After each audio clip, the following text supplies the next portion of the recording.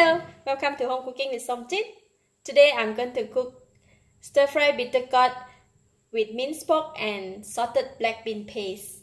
I have one medium-sized bitter gourd or bitter melon.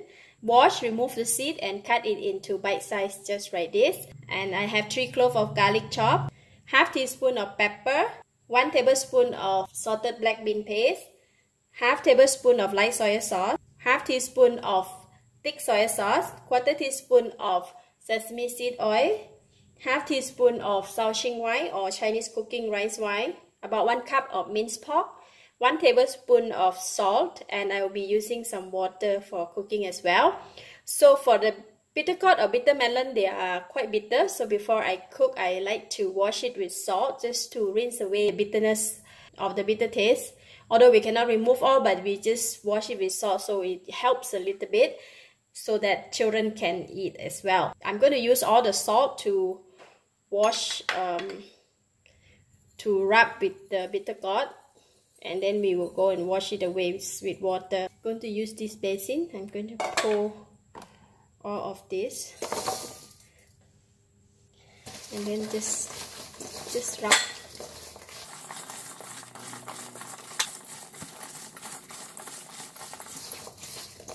Alright, just rub a little bit and then I will rinse it with water. We'll rinse a few times so to make sure that we rinse away all the salt and the bitterness taste.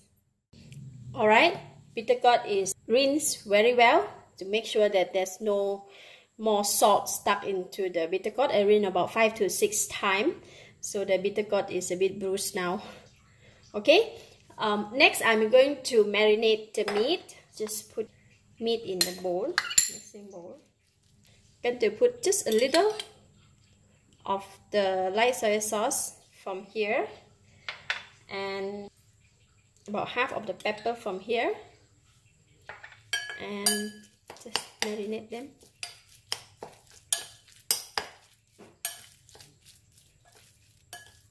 Okay, then we can go and cook it. Heat the pan. I'm going to put in about 1 tablespoon of cooking oil. Wait for the oil to heat up and then we will fry the garlic. Okay, I'm going to put in the garlic. We'll fry until the garlic turn brown and fragrant. Alright, garlic is brown. I'm going to remove half of it from the pan. Just going to remove it, half of it. Okay, we put aside and left some of the garlic and the oil in the pan. I'm going to pour in the meat now.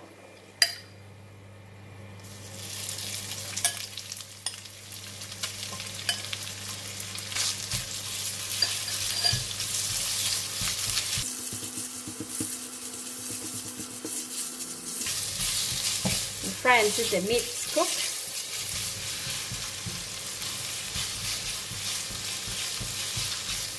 So I just add a little bit oil just now because the pan is quite dry. Alright, the meat is cooked.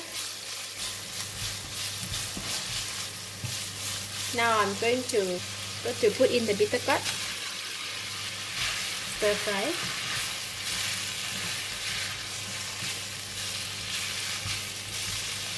So I'm going to put in a little bit water, about 1/4 cup of water.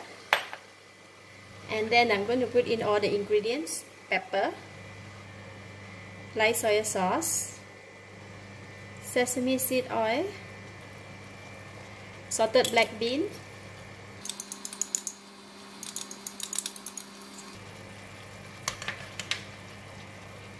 and dark soy sauce. Put a bit water so it is easy to dilute. Okay, just mix them.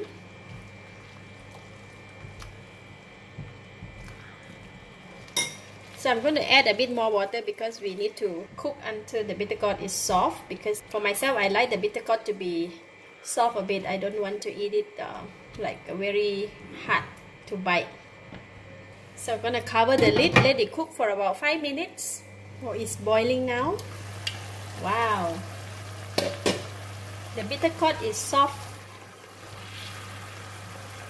bitter gourd is soft already, so yeah, 5 minutes passed. I'm going to taste it. Wow, really nice. A bit bitter, but the gravy is delicious. So it's cooked already, so I'm going to put in the Chinese cooking wine. This is tapioca flour water. I forgot about this ingredient just now. This is a half tablespoon of tapioca flour with 3 tablespoons of water. So I'm going to just put in only half.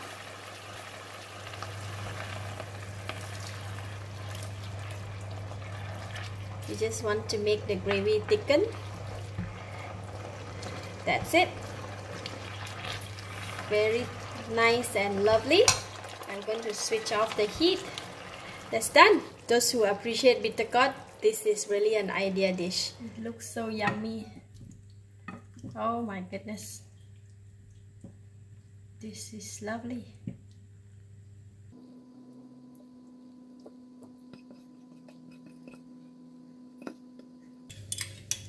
Pour over the garlic.